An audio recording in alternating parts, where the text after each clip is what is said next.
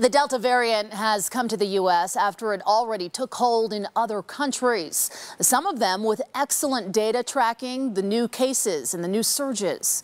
Going in depth tonight, Fox 13's Max Roth joins us in studio with what we can see from those examples. Max. Yeah, thank you, Kelly. You know, the fact is the Delta variant is infectious enough to cause more breakthrough cases than we've seen before, but those cases look very different depending on who's infected and where.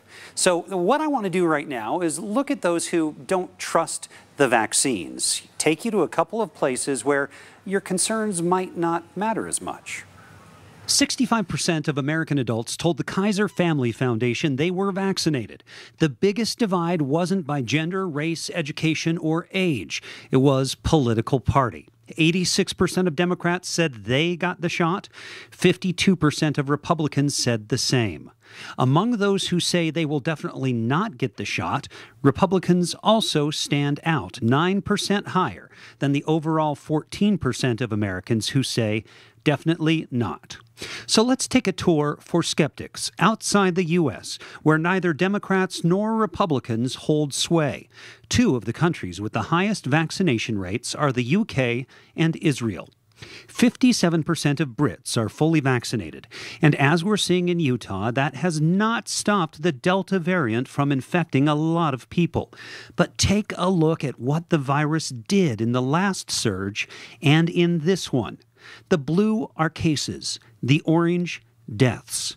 There's one clear conclusion. Thousands of people who would have died in January are just a little sick in July.